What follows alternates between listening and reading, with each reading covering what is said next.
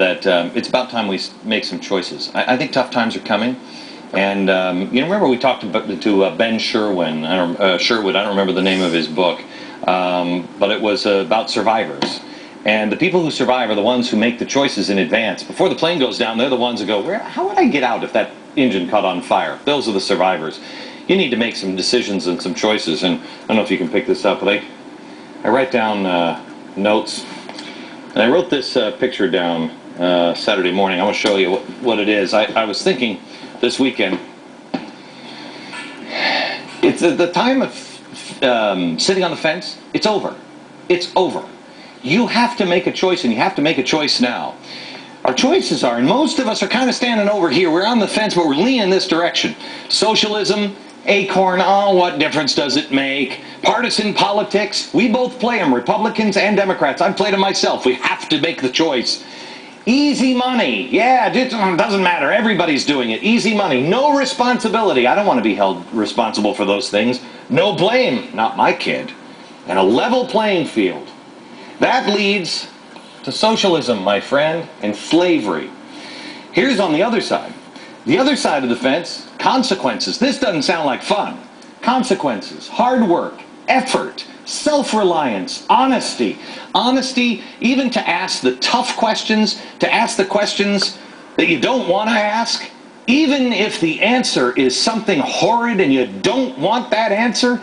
If it's the answer, live with it. Honesty with ourselves. Fetal position. I wrote this down because at one point in my life, I was in the fetal position. This is 15 years ago, 16 years ago. I was about to give up, and I was in the fetal position. And I decided, you know what? No, I am going to fight on. I'm going to change my life. The fetal position leads to great rewards. If I hadn't have had that moment, I wouldn't be here. And I know a lot of people in America would like that, but I wouldn't be here. And finally, freedom.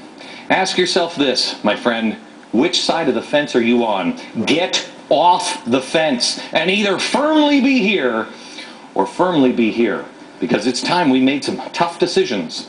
There's a lot of hard work in front of us. Keith Ablow, he's a psychiatrist, a Fox News contributor, and a good friend of the program. Keith, Oscar and I were just talking in the break. I've got these people coming out of the woodwork after me, and that's fine. I expected it. However, they probably wouldn't think they could get away with it if more people would just take a stand. If more people would stand up and say, you know what? I don't care what you do. I'm not giving up my principles. Right? They're trying to scare people, to not follow this road. That's exactly right, Glenn. And they've got the wrong man in you because you've seen dark moments. And you've decided, you know what, I'm keeping my eyes open even in these dark moments. I'm going to see what's happening. That is the antidote here. We need people who are resolute. We need people who can see what's happening and speak to it. One way to demoralize a child, if you believe yourself to be a parent, as the government apparently is parentifying itself, saying, I'm not even going to talk to you people who spilt milk. I'm not going to talk to you. You don't even deserve to know why I'm so angry. You're disenfranchised. Go to your room. Okay? And one way to further demoralize that child who you won't listen to in any way, and you've already said you're a child, by saying go to your room and do not speak, is to say anytime someone says that you've struck out, it could be your younger sister or your younger brother, it's you, man. I'm not even going to ask you whether it was you. It's you. So you're to blame. It's not the other person. I want to ask you this because I can't come up with a reason. And you're being a psychiatrist.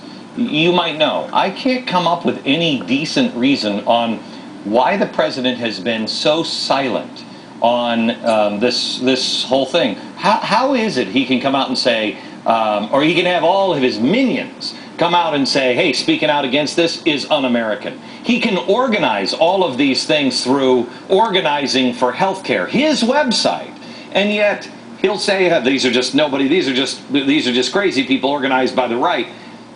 What is he playing in his? How does this end in his head?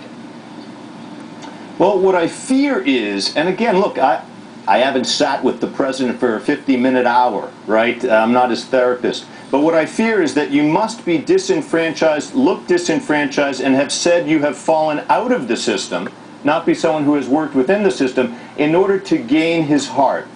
Right now, you'd think that the president, as therapist-in-chief, would say, boy, there's a lot of anger out there. I got to listen more. I'm missing something here, and I want to hear it. Instead, there's something that's not quite right here, and you're detecting it, Glenn, which is that he's not able to do that if you are someone who has worked within the system, for whom it has worked quite well. It seems like he sort of cut himself, he made himself speaking for the disenfranchised, and you must look like the disenfranchised in order to gain his patience and understanding. Do you think it's that, or do you think he's intentionally being quiet? He's a good chess player, I think. This man is brilliant. He's a good chess player. Is it possible that the president is as silent as he is and ramping up? It's almost like they're poking with a stick all the time, over and over, poking. On April 15th, his spokesperson came out and said, yeah, he doesn't even know who these Tea Party people are. That's a pretty big poke. Is there the possibility that he is staying so quiet, so if, God forbid, something happens on either side, it doesn't matter who does it, that he can step in and say, you know what, I stayed out of this because I didn't want to make this bad, but you know what, I'm cracking down because this is enough. You think there's a possibility of that? Well, look, you know, we talked about the purple shirts. I'm sorry, I'm wearing a little purple myself. But yes, there's a possibility of that. Any time that you have what seems to be favoritism breaking as clearly as it is toward one group as opposed to another, you risk that, right? What's the next step for the parent? It's running upstairs to that kid's room saying, you did what to your little brother? I didn't do anything. I don't want to hear it. Okay. That's where we're at, and it's very, very, very concerning. Thanks, Keith. I appreciate it. It's concerning to me, America, because there are billions and billions and billions, hundreds of billions of dollars at stake. That people don't usually let go of that kind of money easily. Bad news, America. Dreams of a half-man, half-platypus, also known as the humanipus, may be over. Wait, what? Glenn's got details. Next.